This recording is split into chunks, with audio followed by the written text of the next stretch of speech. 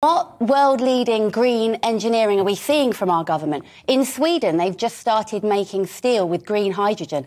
And the Sunak and his suicidal government want to open Cumbrian coal mines. Right, so hang on a second. What are we going to see next? Children up the chimneys? This is a backward or whatever government. Actually, it's the UK that's been leading the world on the environment, dropping carbon emissions, leading the way at COP26, COP27. So that isn't right. So the facts are wrong on that one. OK. So what you're saying is, well, it's too late to do anything, and that's not true either. So that's why I say when you're coming out with these alarmist statements, which some of us, you know, are questioning, lots of other scientists are questioning, that's when we say, is it some sort of cult? I'll ask you something else. What do you do? What do you do, what do you do during your day? What jobs do you do? What do you do? I mean, me personally, I work in hospitality and I'm a mother, so I have a 7-year-old. But when you, I want to, it's a really great point. You're a full-time worker? No, I'm a part-time worker and a single mother. And then the rest, and a single mum, and then the rest of the time you just go on demonstrations. You've got the time to do demonstrations. I don't have a great deal of time, actually, but I would much rather be with my son, but I have to do this because not enough people are doing it because of broadcasting like this. We are not world leaders. That's a lie. I tell you what we are world leaders in. We are world leaders in the UK in biodiversity and habitat loss. We've got a government that want to rip up 570 laws protecting our wildlife. We have sewage spewing into the sea. Honestly, this Cumbrian coal mines, really. Nick, are you persuaded by any? It is true. And I tell you what, let's bring somebody in who has been a chief of staff at Number 10. Are you persuaded by any of Laura's? Not remotely, I'm afraid. I mean, I think when we're talking about things like biodiversity loss or when we're talking about pressures on the environment, the response is always quite monomaniacal, if I may. I mean, it's always that Britain itself isn't doing enough, that it doesn't matter what other countries are doing, we always have to go further.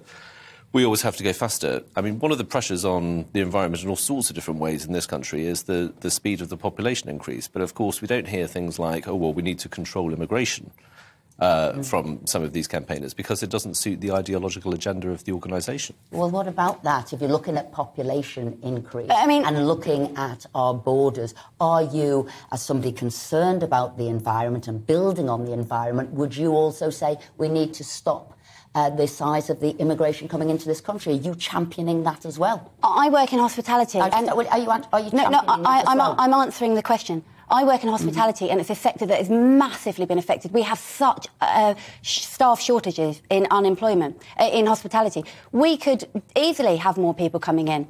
So your answer there is no, you wouldn't stop people coming into the country, which again then we need to build jobs. more. We need jobs. Maybe if some of your protesters started, if some of your protesters started working rather than causing havoc on the streets, we might be able to solve both problems at the same time. If governments weren't going to open coal mines and take us back to the dark ages, I mean, honestly, we'll have children up the chimneys by Christmas, will we? Next week, will Prime Minister's Question Time be in VHS? We're not world leaders. We say, Laura, we're lying. Children up the chimneys by Christmas. I mean, this is nonsense what you're spouting now. That was a joke. If you can't see that was a joke, Andrew, but coal mines are a joke. You're quite a green person, aren't you, Andrew? So are you influenced at all by what I don't get is the tactics. I mean, do you think these tactics win people over? I mean, it's surely the reverse. They alienate people, don't they? And you know, what's the obsession with paintings as well? Why do you keep sticking yourself to paintings? I mean, you know, you should call yourselves Just Stop Oil Paintings. And interesting today, you know, one of the oil protesters has said, the stunt ruined my life. I mean, this is what he's saying today when he was closing the London orbit and he was in court, and this is Alfred Beswick, 26, took part, and they said, it's actually ruined my life. So, again, is it ruining your life or is it making is this the only thing in your life? Absolutely not. I have a 7-year-old. I have lots of things I'd be much rather doing. But I need to bring a very important point because you've said again, and it gets said all the time on programmes like this, we are not world leaders. We say 1% of emissions. We do not include aviation, transportation, our imported goods and our military.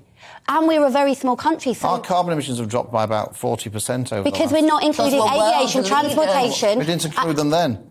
We're not like for like figures, we've dropped by about 40%. And what will happen when we open these coal mines? So